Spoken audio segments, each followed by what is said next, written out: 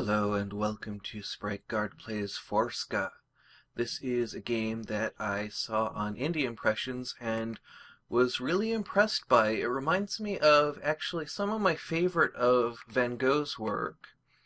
It's basically a game where we just go around and explore this very impressionistic landscape. And the controls are we can move to the sides of the screen and just turn a little bit. And then we can click on a place and go to it immediately, though that has seemed a little bit unreliable to me. But it's more or less like the way you move around in Google Maps. And then the third option that we have is we can go to the bottom of the screen and step forwards or backwards from down here. And that just gives us a little step that makes it a little bit more like walking around. It can be too slow sometimes, but it can be useful for if you want to position yourself a little bit more accurately. And now, there isn't a huge amount of goal to the game. It's mostly about just looking around and seeing this really beautifully rendered world, which I think it's supposed to be different every time. I'm not sure how well that works. The first time I played it, I got exactly the same generation of the game. Sorry. I took a minute to figure out even what the word that I meant was. So, the first time I played it, I got the same world, basically, that I saw on Indie Impressions. But this time, I'm seeing something quite new, and it seems like the world is moving around even when I'm not clicking, which I'm not sure about. But this is something that I have never seen before, and I am very curious about it. It looks to be some kind of person, but I'm not really sure. It's hard to tell because everything's in this very painterly, impressionistic style that it's hard to tell what that is beyond a person. It looks like they have some kind of stick, and I can't tell that they're doing anything, but that's not something I've ever encountered in this game before. So there is something else that I've encountered in this game that I would like to show you before I wrap this up, but it's kind of a crapshoot whether or not I can actually find it. Basically, there are these portals. Ruckley Smile said they were pink, so I'm going to assume that they're pink, but I am colorblind, so I'm not entirely sure, but they're very brightly colored, and they really stand out against the background. Now, it looks like there's another light source over here. Could outrun, could leave both man and horse behind, and often, ere the race was done, he reeled and was stone blind, and still there's something in the world at which his heart rejoices, for when the chiming hounds are out, he dearly loves their voices. Old Ruth works out of doors with him, and does what Simon cannot do, for she, not over stout of limb, is stouter of the two. Alright, I noticed in the README that there was text, but that was the first time that I've actually encountered text in-game. And I don't really know what that means, but it's kind of nice and poetic and something to think about. I'm not really sure what to make of it, though.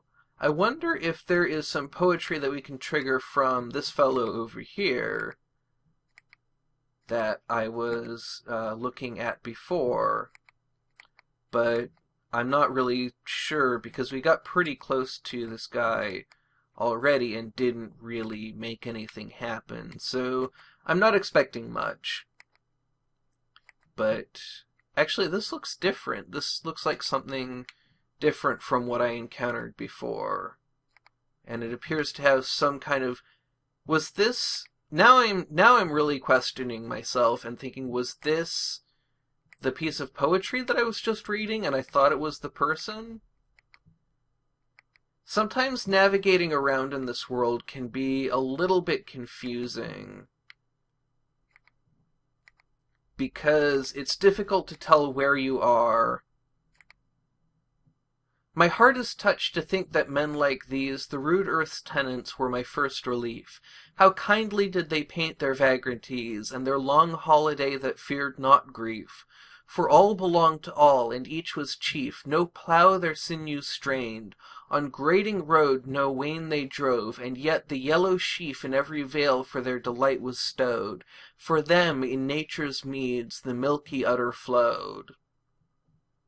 So, I don't feel like I really have the ability to reflect on these properly because I want to keep my commentary kind of rolling along and I want to keep engaging with the game. My heart is touched to think that men like these, the rude earth's tenants, were my first... Okay, this is the one that I just read. So I'm getting a little bit confused about where I am. Because, as I mentioned, navigation is not always the easiest in this game.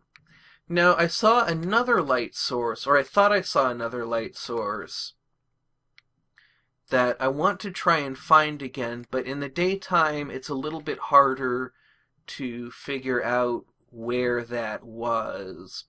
So maybe I will just wander around a bit more and just look at the beautiful scenery in this game, because I didn't know about the poetry at all. I didn't really know about anything other than just this game is gorgeous when I picked it up. And so I'm glad that I could discover that poetry with you. And I'm glad that you could be here for that. And I'm glad that you can join me as I explore this game and just really look at it and marvel at it. And now I'm not sure exactly where I wound up here. What on earth is... Well, now I clicked on something very dark and I ended up someplace very bright. I'm not sure how that happened. But I appear to be on the side of a mountain now.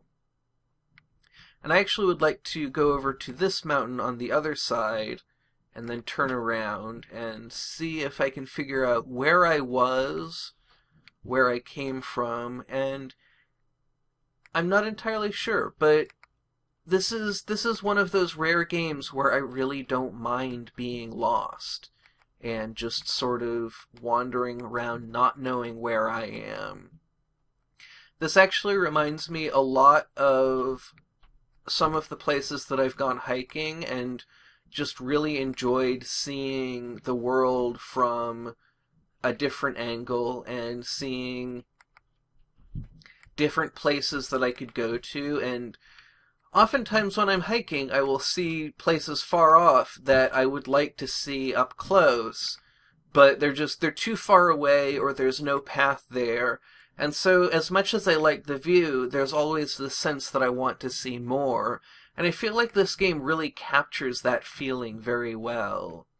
It really captures the sense of being in a place that is really gorgeous and where there's stuff far off that I want to see, and then I go and I see it and I just see more stuff that I want to go visit. So what I would really like to find is one of these pink things that I saw in my previous playthrough, but so far I am not seeing any. Now, I think that if I press space, I can make time pass, and if I can get the sun to set, now let's see if maybe I can spot things a little bit better. So I see a light source over here that I would like to go to. And let's see if we can find it from here. Looks like it's just over here. And it looks like this is the wandering person that I saw earlier on. So let's see if we can get closer to it and maybe trigger some poetry, or just learn something about this person if we can. And there, okay, so now I actually see what I was looking for. So let's see if I can line up with it a little bit. So if I go over here and then turn this way, I don't know what color. Yes, this is exactly what I was looking for. So if I turn around and look the other way, you can see that I'm just standing kind of on another hillside by this thing that is emanating light, and if I go into it, it says I'm going to world 123495. and it drops me out in another place by another one of these objects. And so we can now explore this place, and it looks like there is even another one of these things over this way, though I'm not sure I can navigate my way to it. Looks like we may have gone a bit further than I intended.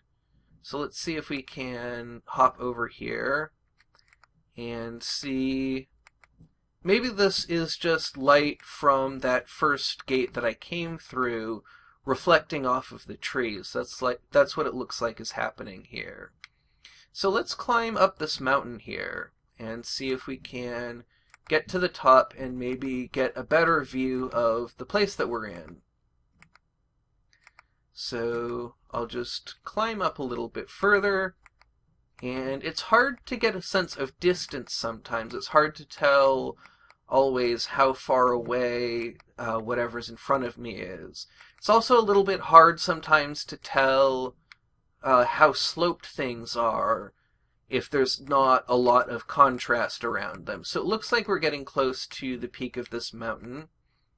So we can just head over here and see if we can get a better view of the world that we've come into. I believe these worlds are all procedurally generated. I'm not sure exactly how they're selected. I have noticed that all of the ones that I've been to so far have had their first 4 digits be 1, 2, 3, 4. It looks like there's some light over here, so maybe we can find some more poetry, or maybe we'll just find our way back to the gate that we started from. I'm not really sure. It's so much a sense of discovery in this game that I just love.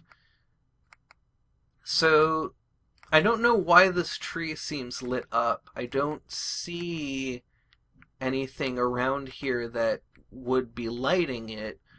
But it could be that the sun is about to come up, though I'm not sure. It seems too dark for that. But I can't see why this tree. Sometimes the trees are just bright. Sometimes the trees just seem more lit up than everything else around them, so that could be the case as well. And it doesn't look like there's any light sources around here, but it does look like the sun is coming up, so that will give us a very different view of this area.